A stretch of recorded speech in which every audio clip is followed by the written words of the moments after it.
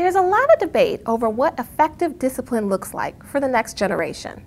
In 2012, a national survey showed that more than half of women and 3/4 of men in the United States believe that many children sometimes just need a good, hard spanking. With 4 children, like many parents, my husband and I also wondered, what is appropriate discipline? As a child development expert, I wanted to give good advice to support parents. For example, if spanking was so effective, then why do we have the problems we have today? There are also a lot of things we used to do in the past that are not considered appropriate today. For example, as a child, I didn't wear seatbelts, but that doesn't mean I don't wear seatbelts today. If we keep doing things just because they've always been done that way, then we wouldn't have child labor laws or advance in technology. So just like a judge, I decided to look to science for evidence on physical punishment. What I discovered was that researchers say physical punishment actually alters the brain. One 2009 study concluded exposing children to harsh corporal punishment, which was defined as at least 1 spanking a month, frequently done with objects such as a belt or paddle, may have detrimental effects on brain development. Researchers found children who were regularly spanked had less gray matter in certain areas of the prefrontal cortex of the brain. That gray matter we've all been beating out of our children is actually the key to the brain's ability to learn self-control.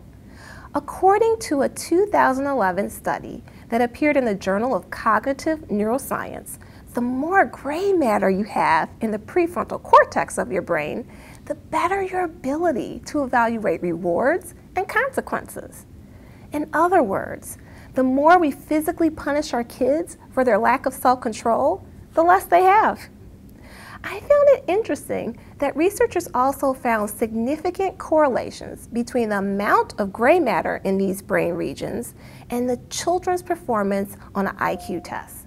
In short, I couldn't find any evidence to support positive outcomes of spanking.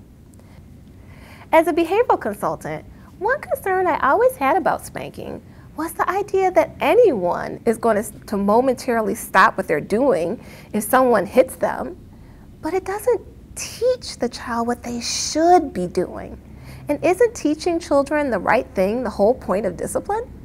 So what are some alternatives? Teaching children what they should do.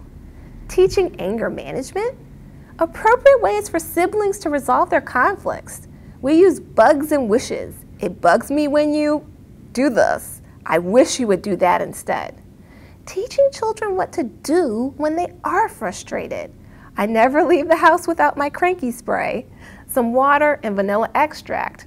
Very calming. I have to admit, I've resorted to physical punishment or threats because it's quick, and my children would stop bad behavior because they were afraid of being hit. But it doesn't work in the long term. My son was my same height when he was 11. It turns out good discipline isn't quick or easy, but I tell parents to focus on prevention. In my parent workshops, the most asked question is, what do I do when my child has a tantrum? Research shows the only thing you can do is write it out. But afterwards, take time to reflect on the cause of that tantrum.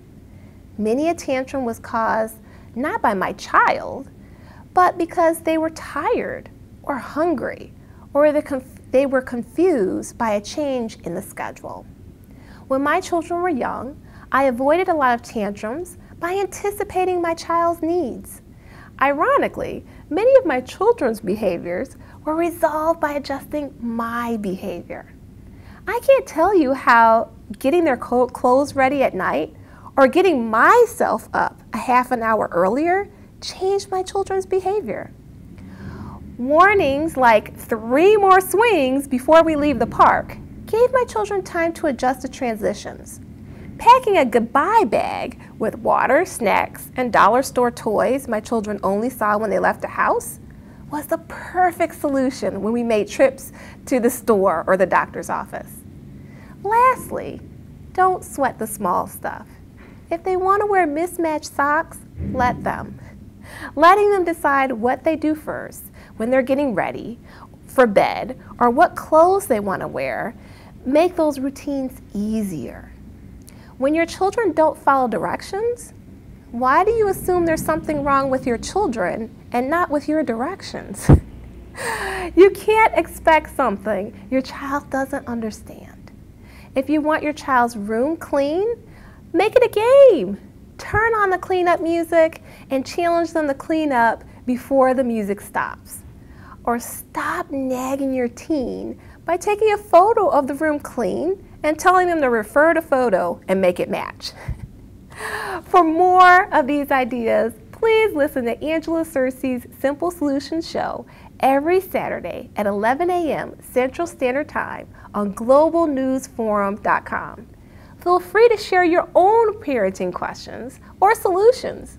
Don't hesitate to contact me at acercia@aol.com for more ideas.